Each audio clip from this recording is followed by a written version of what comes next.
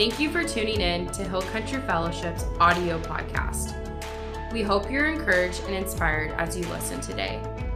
As we celebrate this amazing day in history, Jesus dying on the cross, and then this day in history, coming to life again after paying for the sins of every human being ever so that we could be forgiven, free forever. Amen. Isn't that good news?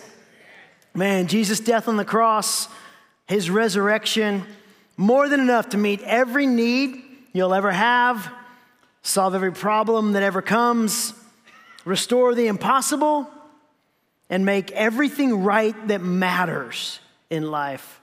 So our big idea today is that Jesus redeems and restores. We're in this series, Redeemer.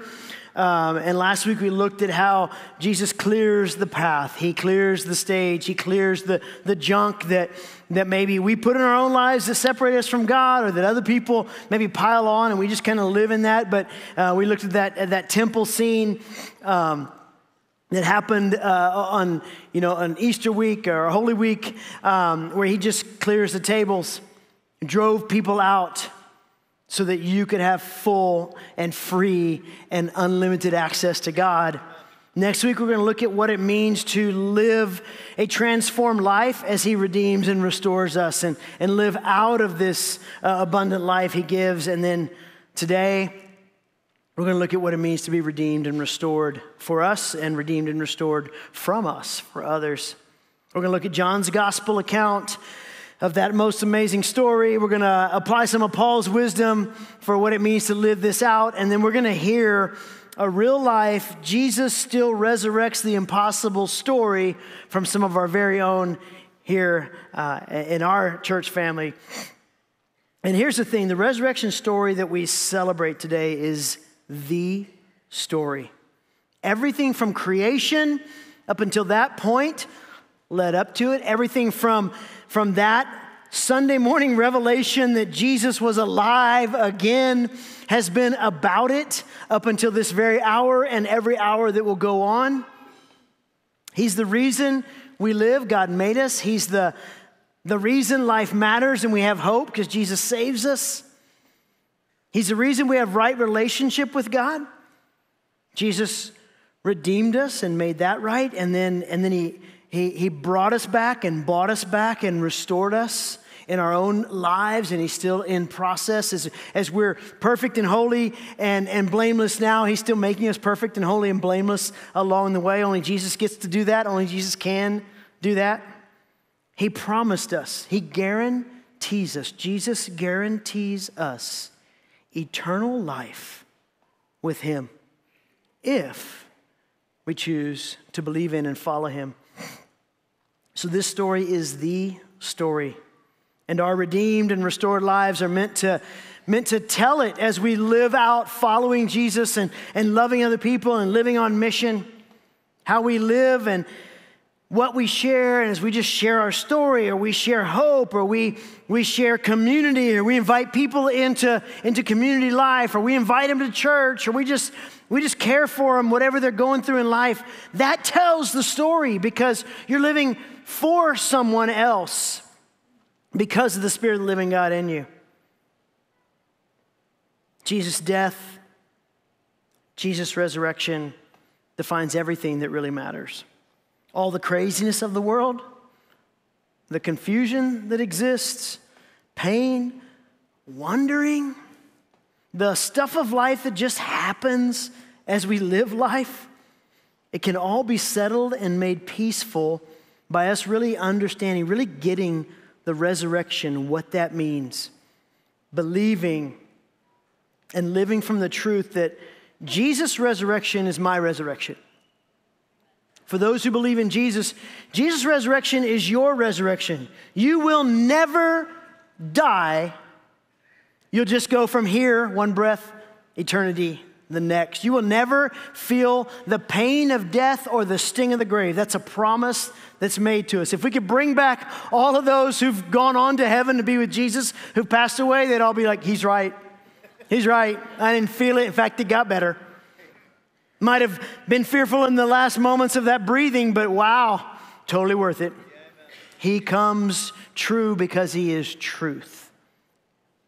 So we're going to look at parts of John 19 and 20 and his account of that, starting with verse 28 of chapter 19. Jesus knew that his mission was now finished, and to fulfill Scripture, he said, I am thirsty.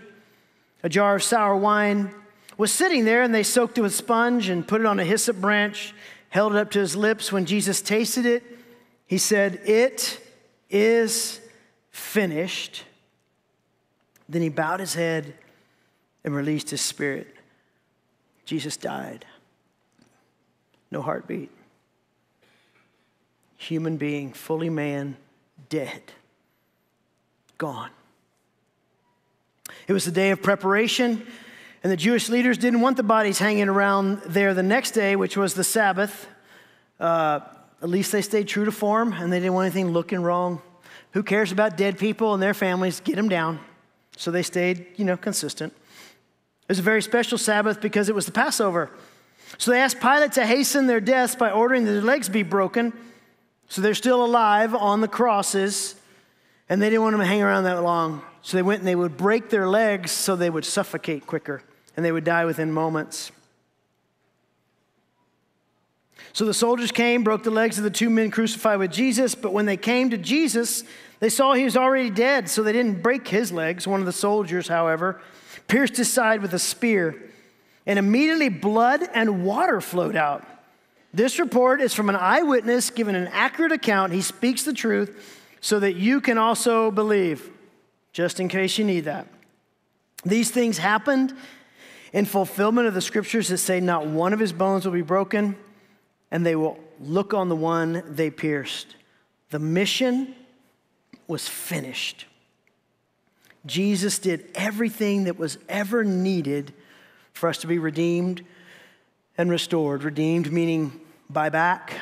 Restored meaning, actually biblically, restored meaning means better than it once was. So it's the way it's meant to be. There's a lot going on here. There's big and specific prophecies that are fulfilled, some hundreds of years old, some even thousands of years old. The death of the Creator God by the creation, the weight of that punishment was so much more severe than merely dying. I mean, the reason that Jesus was so emotionally and physically stressed and exhausted in that garden scene from a few days before, where we read that he either sweated what looked like drops of blood, or he might have actually sweated blood. But he was realizing, I am going to become the most sinful being ever. Never sinned, but became the most sinful being ever because he took on the sins of all mankind in one moment. So that stress and that pressure and that guilt and that heaviness on the cross is probably what ended his life faster than those two on either side of him. I mean, just imagine it. Imagine the worst thing you've ever done. Don't say it out loud. The worst thing you've ever done. Even though you're forgiven, you probably still cringe, right?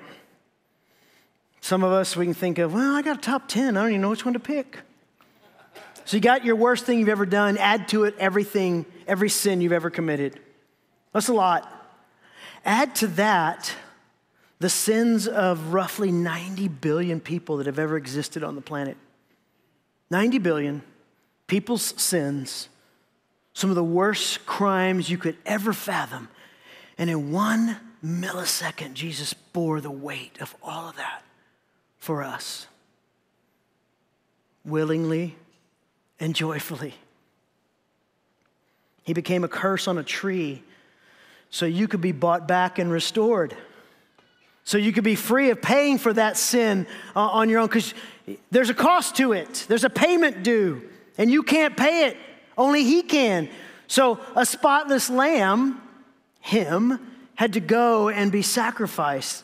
The beautiful thing was in history past, before that moment, it was always like a kind of a holding, like they would sacrifice a lamb, and it was kind of, well, you're held clean until next year at this time. Jesus was once and for all on the cross, died because you're loved. He died because you're loved. I was singing first service after I preached, and I just felt like I just heard God say, Scott, remember he died because you're loved. Not died because you were a sinner, although, yeah, he died because you're loved. That's why he went there. That's why he was excited in a joyful way, not maybe necessarily excited for the pain, but because of the reward. He didn't suffer and die for us to simply have a good example. That guy's good. He didn't bear the weight of sin so that we could learn how to power through. And Jesus powered through. I got to power through tough times. That is not why he bore that. Jesus became the curse so that the power and the effect of sin and death could be broken once and for all. So that everyone lost could be found and come home. So that everyone who walked away could be brought back, bought back, restored fully. So that everyone disconnected from God could be adopted and have a forever family. So that everyone dead to sin. And maybe there's somebody in here, you've never made that decision to follow Jesus, to believe in and follow him. So you would be considered right now dead to sin. But here's the thing, he hung on the cross and he forgave sin so that those dead to sin could be resurrected with him to new life. And you have that opportunity today. In Ephesians chapter 2, Paul tells us that we were once dead because of sin, that we lived against God. We were anti-Christ in living against God at one time. But God. I love then God, but Jesus moments. But God's mercy and love was so much, Paul says, that he gave us life when he raised Jesus from the dead. We were resurrected. God saved you by his grace upon believing. It's this eternal gift that God has packaged for you. We all know what Christmas is like. We all know that it has gifts. Typically, they're wrapped. Since that moment when Jesus rose from the dead, the gift was wrapped for every individual person that would ever exist. And God comes and he, just like a parent, you know, he had that best gift you've ever gotten your kid. You can't wait to see their face. God can't wait to see the face of someone who finally opens it for the first time. And he says, life, eternally, me and you in relationship. He gets excited about that, and it's for you. And what do we do with the gift? We tear it open, and it's ours. We don't earn it. We don't pay for it. We don't even have to continue to keep the gift in our possession. It's ours, a free gift of grace.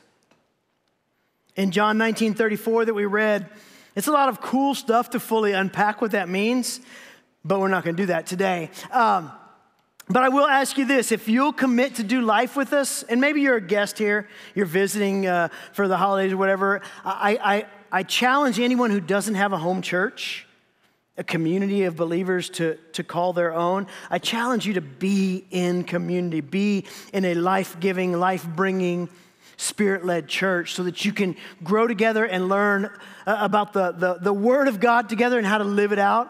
So we're not going to talk about all that the blood and the water means, but I promise you if you make this church your church, we'll unpack it together and you'll see, you'll hear even other things that are wild and crazy, like when we sing the song, I think later on we'll sing a song about dead people walking around on that day.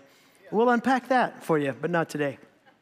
But here's the thing with that moment, that blood equals forgiven. Jesus redeems you. That water equals cleanse. Jesus restores you. The blood for the forgiveness of sin, the water for the cleansing of your soul, your heart, your life. You're clean before him. He redeems you and he restores you. Moving on into John chapter 20, we see Resurrection Sunday. We see that empty tomb that they found. We see the story of kind of what I read from Matthew at the beginning of the service. But what I want to do is look specifically at verses 19 through 23 and the peace Jesus brings. That Sunday evening, the disciples were meeting behind locked doors because they were afraid of the Jewish leaders. Suddenly, Jesus was standing there among them. "Peace be with you," he said.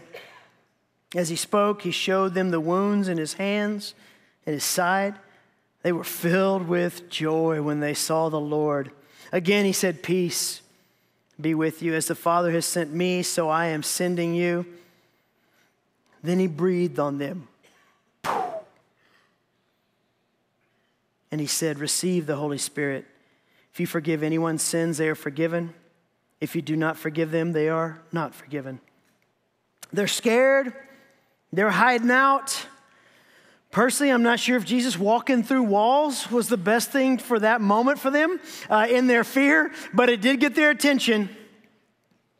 And I know that there's times that Jesus just needs to get our attention. I've had those moments when he's had an arrested moment, a in-my-face moment, a shocker moment. And when I think about it, I'm like, yeah, I would have rather you just come along and been like, "Hey, Scott, hey, buddy," and put your arm around me. But Jesus is like, yeah, you wouldn't have listened, so I need to shock you and walk through the walls in your fear and stand among you and say, "Peace, be still." Luke said that they thought it was a ghost. They're freaked out. Anyone here freaked out about how life's playing out for you? You just can't fathom what's going to happen or what's going to be. You just can't wrap your mind around anything being reckoned positively. Anybody nervous for your kids? Like, you're already nervous enough just raising them and being a parent, but then the world out there? Anybody worried about their marriage? How it's feeling, how it's going, what it's looking like? Anybody numb after seeing the doctor? Talking to your boss? And you're just like, "I just want to go veg. I don't want to face it." Anybody confused about this world? Good night. How can you not be? Maybe you're actually unwilling to even stop and feel. You're running so fast because you're running so hard because that's how you get things done. And you will not rest because it's all up to you. "Peace be with you," Jesus says. Just look to Jesus. Remember what he did on the cross. Let the joy of the reality of your salvation fill you up when you see an empty cross, when you see an empty tomb, when you realize he'd walk through walls just to say peace. Understand that his presence in your life is what brings peace. That's the only way. You can try to manufacture peace, find peace, create peace your own. It's all going to be fraudulent and fake. It's going to be temporary at best. His presence brings peace. It's the only way. "Peace be with you," he says a second time. Some of us need to hear it a 22nd time. He says, "The Father sent me to do this mission of ending sin's hold and bringing forgiveness forever. And now I'm sending you. You're my witnesses. You're the one that declares, I redeem and I can always restore." In Ephesians 2, verses 11 and 12, Paul goes on to say that you used to have no idea about God and you lived without purpose and without hope pre-Jesus. And then in verse 13 and 14, Paul says, "But now you have been united with Christ Jesus. Once you were far away from God, but now you've been brought near to him through the blood of Christ. For Christ himself has brought peace to us. He united the Jews and Gentiles into one people when in his own body on the cross, he broke down that wall of hostility that separated us." The far from God are brought near by Jesus. You don't have to hunt for him. He's there to take you. Jesus brought you his peace. And that stress, that distress, that pain, that worry, that anxiety, he brings you his peace. Walls that blocked things are now brought down. Here in this point, what Paul's saying is the Jews and Gentiles, they had hostility between them, and Jesus, he removed that and he reckoned it. For us, it might be within our own family or somebody in the community, or it may be some kind of a people group, but whatever it was that was a wall that blocked, a wall that created hostility, Jesus wiped it clean. He rendered it ineffective and useless. So in that John passage, we read that Jesus empowers them, and he empowers us when he breathed on them to live this Spirit-filled, Spirit-led life, to do all he would do to see others redeemed, forgiven, restored, healed. We have that same resurrection spirit, resurrection power in us. So nothing at all is impossible. No issue of life is outside of his reach. Nothing you face is beyond Jesus' ability to fix. So what I would like you to hear is a real life story from some of our very own today, where Jesus had to intervene to resurrect what was once dead and obviously seemed impossible to everyone around him, except Jesus knows what to do. So would you welcome to the stage Mike and Teresa Tangora as they share their resurrection story in Jesus.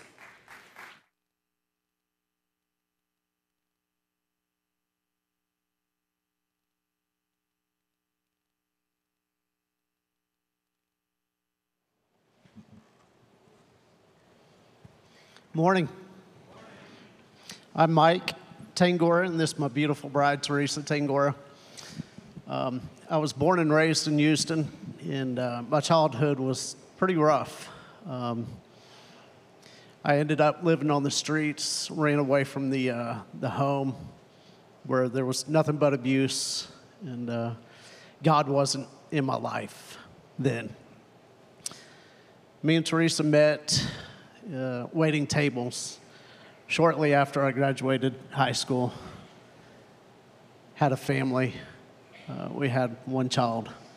And there was an event that occurred in our marriage that just wrecked us. Absolutely just darkened the doorway. It brought back all those traumatic events back to my mind. I ended up shutting down and withdrawing completely. I wasn't a husband, I wasn't a father at the time, just lived in darkness. I spent so much of my life being insecure, trying to please my mom and get the love and attention that I wanted, and it was just never good enough. And so when we got married, my identity was wrapped up in being a wife, because I felt like I finally had somewhere I belonged and I could put all of my energy into that, and someone was accepting and loving all of the efforts that I made. And when our world fell apart and Mike shut down, I didn't know who I was anymore. And I went and I sought that identity elsewhere.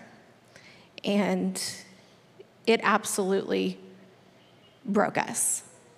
We were done.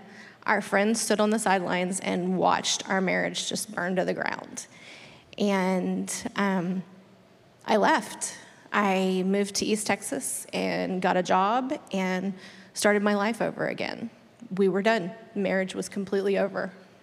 So she was gone about 3 or 4, maybe 5 months separation. I ended up finding a pastor that could counsel the both of us. So she ended up returning home, about a year after or so.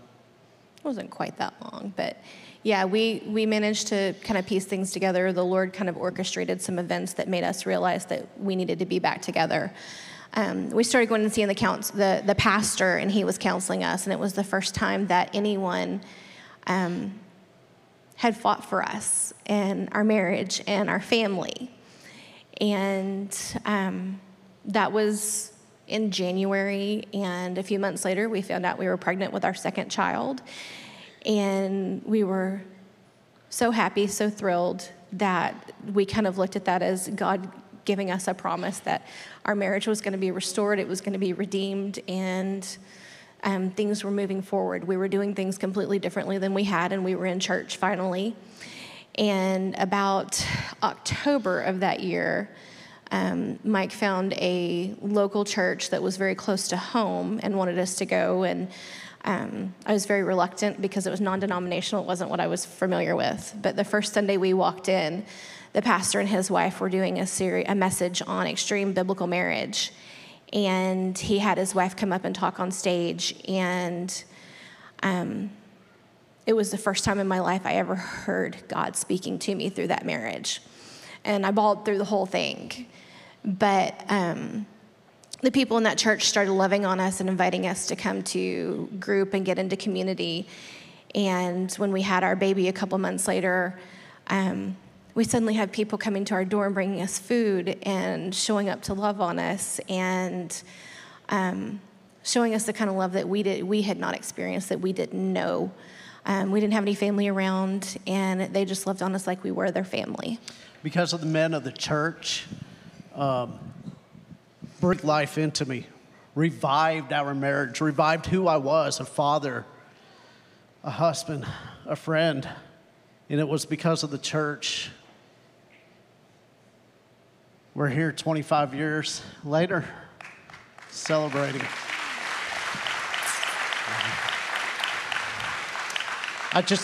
I invite anyone out there that's walking in darkness, that's living in sin, that's lonely, that's hurting, just please show up. Let people just breathe life back into you.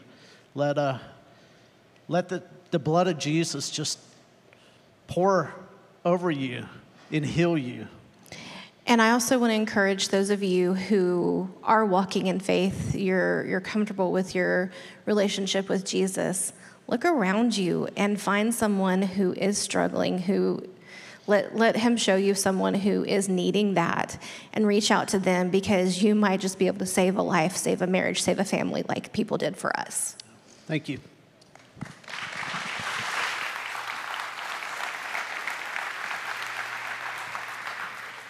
You carry the redeeming and restoring power of Jesus in your life if he is your King, your Lord, and your Savior. To see the lost redeemed, to see the wayward restored to new life, to see brokenness restored to wholeness, to bring peace where it's needed. There's a lot of people out there lack peace in their lives. By virtue of having the Spirit of the living God in us, we carry the peace that passes understanding with us. Maybe like the Tangoras were all those years ago, that's what you need today. A resurrection story, something to be restored and made right, or a peace brought back into your life to become his for the first time, or maybe his again. Maybe you just found yourself kind of on the sidelines. You look and Jesus is at a distance and you're like, I once was right there. I'm telling you, he never gets mad at you. He wants you. He longs for a relationship, but he's not frustrated at you for failing. He just says, hey, come home. Come home. Maybe you need the peace that overcomes everything negative in life to fill you. My prayer for all of us is that we'd fully understand the power of the resurrection, that it redeems and restores it for us and for others. I want to take a moment and give an invitation to pray for those who don't know Jesus. Or maybe those who would say, I need to recommit. I once had a relationship. I don't know what it is right now, but I do know it's not what it should be. So whether you call it recommitment or rededication or prodigal coming home, it doesn't matter. All that matters is you want Jesus. If you're here today, you've never made a decision to follow Jesus, and you find yourself going, I want forgiveness of sins. I want peace that passes understanding. I want to be restored and brought into right relationship with God. I want eternal life, guaranteed. If you want that today, it's there for you. Would you just close your eyes for a moment? If that's you, and you would say, I need Jesus, or I need Jesus again, would you just raise up your hand real quick? Just so I can see you. I want to be able to pray for you. There's nothing magical about raising your hand, but there's something powerful about it. If that's you, we'll give you just a couple more moments. Just, Jesus, I want you to be my Lord. I want you to be my Savior. I want what you did at the cross to apply to me. Or Jesus, I want to come home. Would you take this dirty, downtrodden, wayward son, daughter back? If that's you, know that he says yes and that he wants you.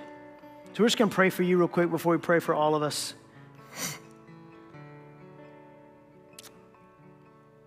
Jesus, thank you for going to the cross. Thank you for dying on the cross.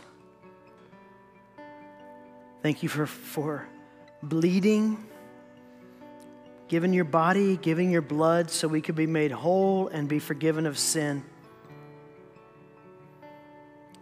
Thank you for not requiring us to earn anything, but saying it's a gift of salvation for all time. I pray for everyone in this room that raised their hand, whether to come for the first time or come home, that they would be encouraged by heaven today. Even realizing that Scripture tells us that every time a sinner repents, that you rejoice. You have a party in heaven for that. And there's a lot of parties going on right now. Not a celebration. I pray that they would know that they are celebrated. They would never feel shame anymore. Shame off of you, Jesus says. They would never feel like they need to earn something. That is not for you. It is a gift given. That they would be filled with the Spirit of the living God to have that comforter and that counselor in them. And I pray that they would pray this prayer that Paul gives us, confessing with their mouth, saying, Jesus, I believe. Believing in their heart that you raised Jesus from the dead, God, and you raised them up again. I pray that they would know this to be true, that anyone who trusts in Jesus will never be disgraced, and that everyone who calls on the name of the Lord will be saved. And I thank you that that's true of them now for all eternity. And you are theirs and they are yours. We bless them. I honor them for that decision. And I know you're excited for it, Jesus. In your name we pray. Amen. Paul also goes on to say, how can they call on Jesus unless they believe? And how can they believe unless they hear? And how can they hear unless someone goes? So that's the opportunity for us. And so I'm going to ask you to stand right now, and we're going to pray for those opportunities to come. We're going to pray for those opportunities for Jesus to lead us to them, for Jesus to lead them to us, for Jesus to say, hey, go. This is a big moment, and I'm not going to just magically make it happen around you. Sometimes he mysteriously does that, but oftentimes he says, hey, go over there, talk, share, say, love, invite, invest. But we would desire those opportunities. Jesus does the work, the Holy Spirit does the empowerment, but we are the messengers. It is why Jesus said, my job here is done. I killed death. Your job is to go. And when he said, when you forgive their sins, they'll be forgiven. And if you don't forgive their sins, they won't be forgiven. He wasn't saying you have the power of God there. He was saying you share the message. And they can't hear unless you tell them. They won't know a miracle story unless you share yours. So I'm going to ask you right now, if you want to be the messenger, if you want to step into that moment whenever it comes along of just being Jesus to people, I'm going to ask you right now just to put your hands out and receive. And if you believe in and follow Jesus and you don't want that, I think you need to have a reckoning moment tonight with Jesus. But if you would, just receive right now. I'm going to pray. Jesus, I thank you for all that you did. I thank you that you're the forgiver of sins. You're the restorer of the broken. You're the redeemer of mankind. You clear the way for us to be in relationship with God. I thank you that there's nothing that can stop the work of your life from our lives. And I pray you help us be the messengers, that we would be like Paul says to be, that we'd be willing, we'd go, we'd share, we'd speak, we'd invite, we'd love on, we'd be grace givers.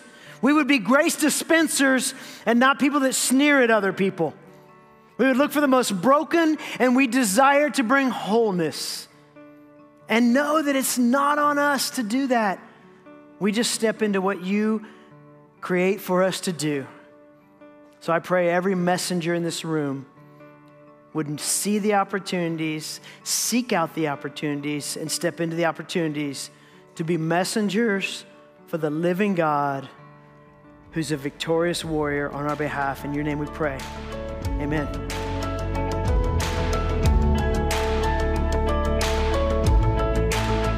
For more messages and full services, visit hcfburnet.org or the Church Center app and connect with us on social media.